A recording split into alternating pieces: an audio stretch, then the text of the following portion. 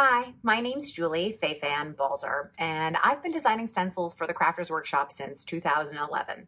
So I put together a series of videos sharing some of my very favorite stencil techniques. I hope you enjoy them, and I hope you'll check out my stencils. You can always find more tips and tricks here on my YouTube channel, so be sure to subscribe. And also on my blog at balzerdesigns.typepad.com. And you can subscribe to my weekly newsletter as well. It's free. It hits your inbox every Friday with a dose of inspiration and a lot of information about the online classes that I teach.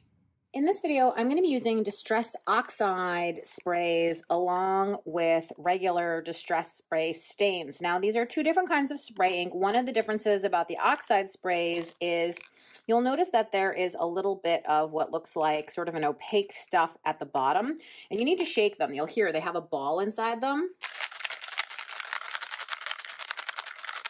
Okay, I think technically you're supposed to shake them gently like this, but I just kind of go for it because that's the way that I am. One of the tips that Tim Holtz, who's the designer of these sprays, says is that you should store them on their side so that you don't have to do as much constant mixing. But let me show you the difference between the two of these. And I'm going to be using, this is the stencil that I designed called Rows of Lines for the Crafters Workshop. It comes in 6x6 and 12x12. I'm going to work on some book pages. And I'm just going to go ahead and on this side, I'm going to spray the Oxide, and on this side, I'm going to do the stain, and I'll move the stencil.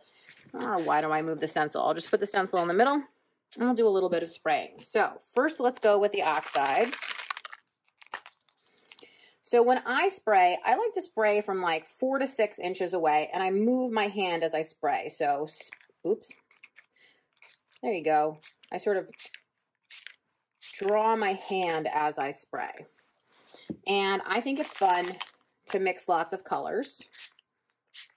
And one of the nice things about the oxides is they're fairly opaque, as you can kind of see here. Now, the Distress stains are going to be more intense color, but again, I'm going to move my hand as I spray and mix some colors as I go.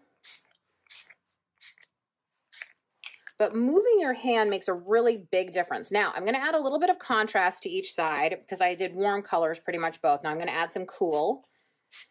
Moving my hand, and let me add a cool on this side. Cool, cool. Okay, let's remove the stencil and take a peek. And that was a lot of spraying that I did. And look how nice the stenciling is. And part of that is there's not a lot of roll under because I kept the stencil 6 to 8 inches away and I kept moving my hand. There is also plenty of ink on the stencil to be used. So I'm going to go ahead and take another book page and just press it down to the stencil. If you're using thinner paper, it's possible that the ink will come through onto your hands, or even not thinner paper. You can see it's coming through the holes in the spine. This was a stitched book that I unstitched. I liberated the pages to become art projects. So here is the print off of the stencil, so I should probably turn it this way. So this is the Oxide side. This is the Distress stain side. And I think what you can see is the colors are slightly brighter and more intense on the side where the Distress stain is, and slightly more opaque in the areas where the Oxide is. But I think you can see it a little more pronounced. Here you go. When you look at it here on the one where we sprayed directly, right? These colors seem a little sort of softer. These seem a little more intense. Now, you can keep them totally separate. I, of course, like to mix them all together because that's the way I roll. And same as I like to mix the stencils together, the little one and the big one. So I'm going to go ahead and put this on here. And then let's do a little bit of Distress Oxide, a little bit of Distress stain. Again, I'm moving my hand through here. I'm going to pick up the stencil, put it aside. I'm going to take the little stencil and again, move my hand across as I spray through here.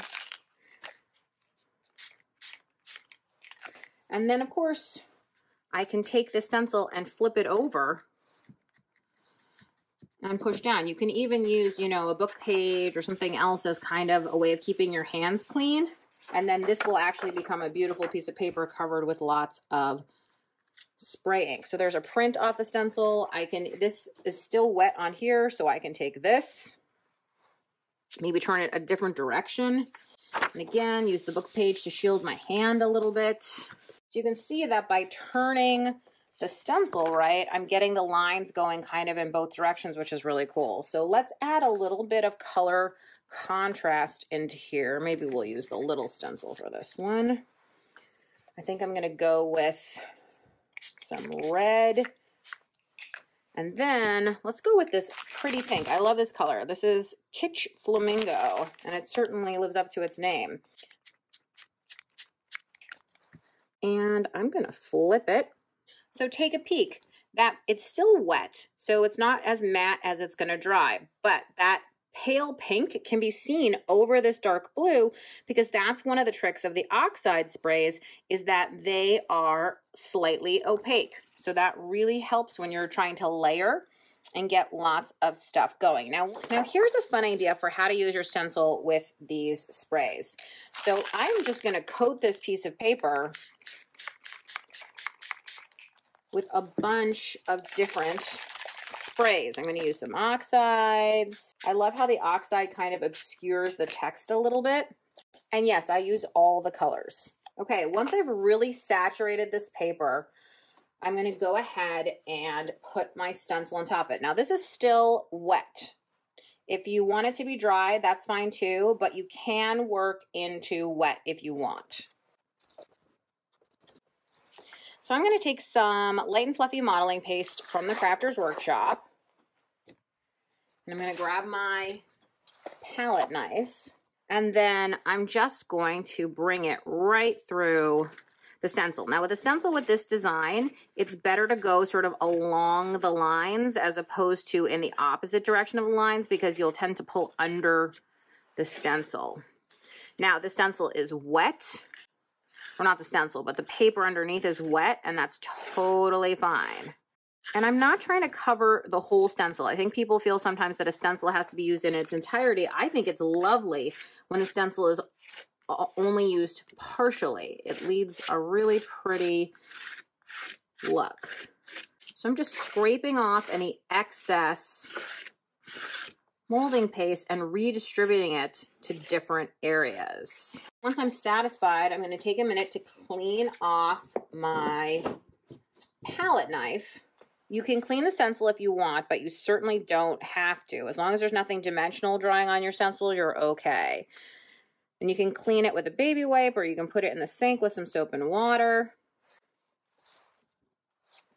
But here you go. And when this dries, it'll be even cooler. What this is it's picking up some of the color in the distress sprays, right? So it's not just plain white. It still has some of the color that you see there, but it adds dimension and you can see that form. And also by only partially stenciling, I think it leaves a really nice distressed look where it doesn't just look like you've put this stencil, you know what I mean, on top of your work. And this will be a beautiful collage paper. I should mention you can also do this process in reverse.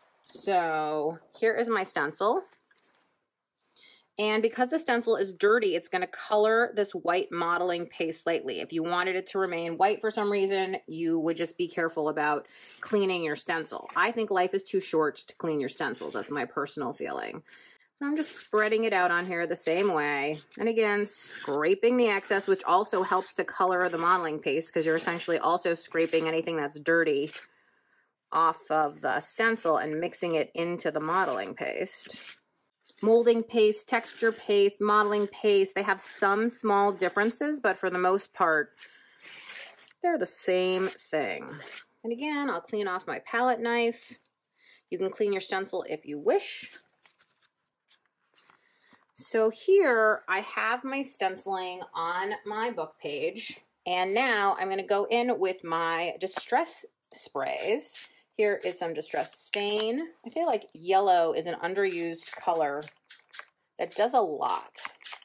I love how sprays kind of spit sometimes. I know some people don't like it, but I think it's part of the beauty of spray inks is when they do a little bit of spitting because you really get the spray effect. So I'm obviously a more is more person, and I will always add more. If you don't like more, you know, you don't have to. And I keep layering back and forth between the distressed stain and the Distress Oxide. Okay, I'm going to let this dry, and we will look at all of these pieces of paper once they have dried. My papers are dry. This is the first one that we did, where I believe this is the Oxide side, and this is the Distress Stain side. This is where we press the stencil to it, and again, this is the Oxide side, and this is the Distress Stain side, and I can tell that because the colors are brighter with the Distress Stain. Here's the one where we layered them kind of all together. You can see the grid pattern of this stencil, using it in both 6x6 and 12x12. And now the modeling paste samples. So here's the one where we added the modeling paste after we had already sprayed. And for comparison, here's the one where we added the modeling paste before. They look very similar. So oftentimes, it's not that you're looking for a particular result, it's which process works better for you, because I think the results are almost identical. Perhaps the modeling paste stands out a little bit more in this one than it does in this one, but pretty similar, I think.